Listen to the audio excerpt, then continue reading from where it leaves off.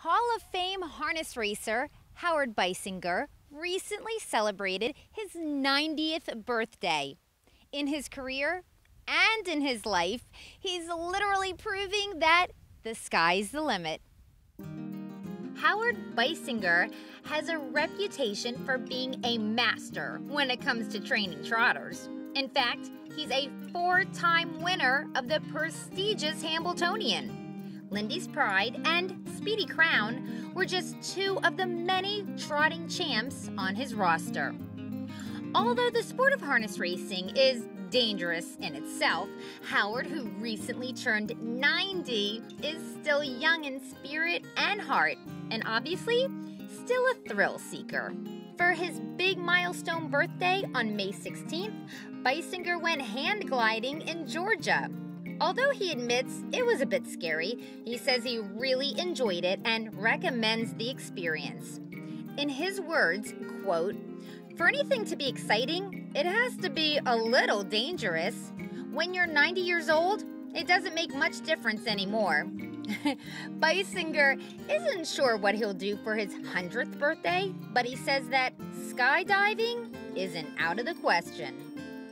Once again, happy birthday to a living legend in our sport. Let's take a look at one of the most memorable races of his career. It's the 1971 Hambletonian featuring the great trotter Speedy Crown. This edition of the classic race took place in DuQuoin, Illinois. Hey, off and trotting, Speedy Crown is out fast on the inside. Driving from the outside goes Hoot Speed. Hoot Speed up on the outside. Speedy Crown along the rails. Savoir is third. AC's Orion is fourth around the turn. Quick Pride trotting fifth. In sixth is Keystone Hilliard. Top Hanover is seventh. Anchor Boy is eighth, and Lightning Larry is ninth. Going over to the quarter-mile mark, Hoot Speed driving after that lead. Speedy Crown now second along the rail. They get to the quarter-mile mark and move to the backstretch after a quarter in 29 and 4.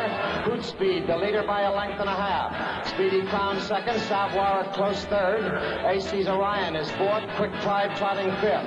Top Hanover sixth on the outside moving up. Keystone Hilliard is seventh, and there goes Speedy Crown out of second and up to challenge Hoot Speed for the lead. Speedy Crown races to the front, approaching the half-mile mark.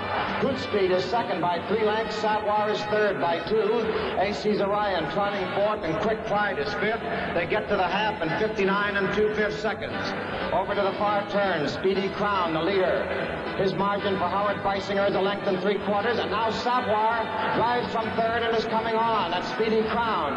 It is Speedy Crown by a neck. Savoir has joined the chase on the outside now, pressing as they move around the turn. It is Savoir on the outside, Speedy Crown on the inside, and those two matching strides coming to the 3/4. Head and head, neck and neck, into the 3/4 in 1:29 and 2. Savoir on the outside, Speedy Crown on the inside. Here comes AC's Orion up in third. Quick Pride also driving. It is Savoir and Speedy Crown on the extreme outside. AC's Orion and Keystone Hilliard. Speedy Crown and Savoir as they come to the lane. Speedy Crown now drawing away. And it is Speedy Crown winning the Hambletonian.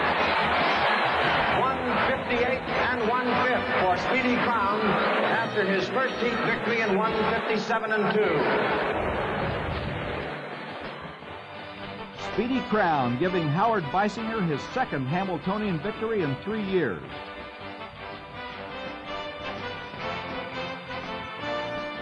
In 1969, it was Beissinger and Lindy's Pride winning this DuQuoin Classic, and part owners of Lindy's Pride were these same Antonacci brothers of Plainview, New York. A son of the Florican mare, Mistletoe, Speedy Crown can truly be classed as a small-town boy who came to the big time and made good.